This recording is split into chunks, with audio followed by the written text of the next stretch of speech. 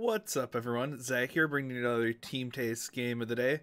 Today, I got round one from our local Friday night tournament. It is a Blacephalon mirror between Evan on the left and Josh on the right. Probably playing pretty similar list.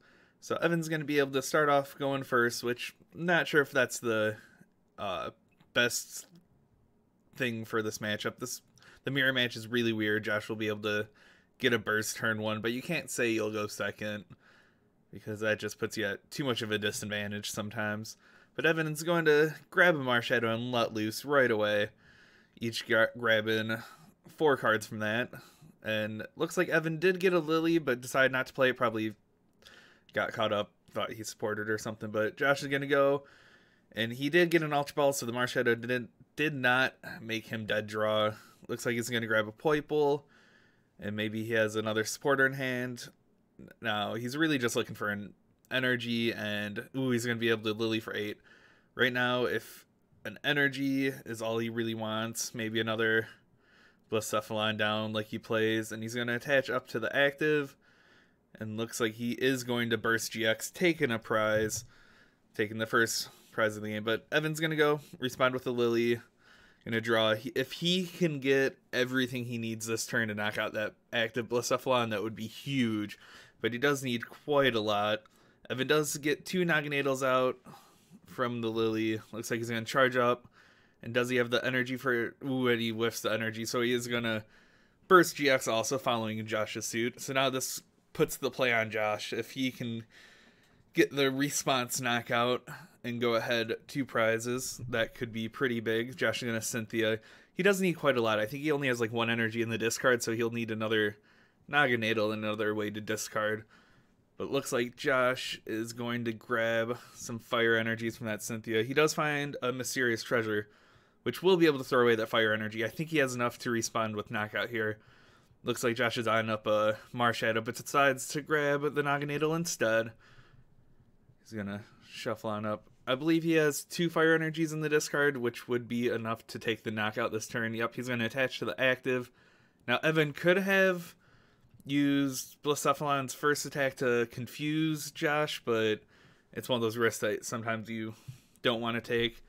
But Josh does take the next 2 prizes, going down to 3. Looks like Evan's going to be able to B-String to the Naganadel and Hala for 7. If he can find another B-String and a Blacephalon, that would be pretty big. It looks like he does find the Blacephalon, but no B-String. He does get the attached return onto it, which just leaves a turning point onto the Blacephalon for 80, setting up some future knockouts. Now, Josh isn't in B-String turn, so Josh probably can't respond with anything too massive this turn. He does play energy switches, so he could knock out this Naganadel potentially, and it would take Evan out of his B-String turn. Josh is going to bench a 3rd Blacephalon. Not sure what else Josh has going on. He has no energy in the discard, so he's going to attach to the bench Blacephalon and Cynthia. He could have held on to the Cynthia. He did have B-String in hand, but he really needs to find some fire energies to throw away, so he knows he can respond this next turn if he gets knocked out. So he does get a couple supporters and a B-String, so he'll be fine next turn. Looks like Evan's going to attach a Beast Energy to the Blacephalon, be able to charge up, and he Guzmas the clean Blacephalon on the bench, which really isn't the biggest issue to Josh, because he can just charge right back up for the Naganadel as long as he can find some Beast Energies this turn, or B-Strings.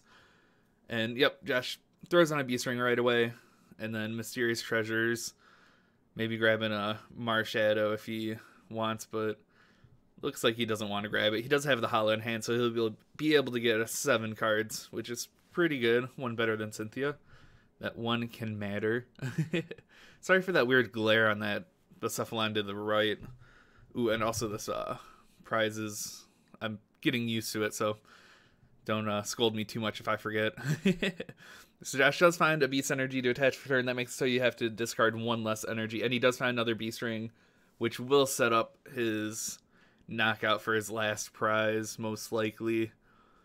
And this mirror match is really weird. Most B-String mirror matches are, but looks like Josh just needs to discard 3, so he's going to take 1 from each Blacephalon and a Naganadel. I probably would have left 2 on that damaged Blacephalon just in case, you know, he took out the active, but I don't think he has that much to worry about. Looks like Evan's going to charge up, attach return, Guzma the damaged Blacephalon, and he'll be able to at least take another 2 prizes, going down to 1, but I don't think there's anything Evan can do to stop the active Blacephalon coming in, so Josh is going to take that game.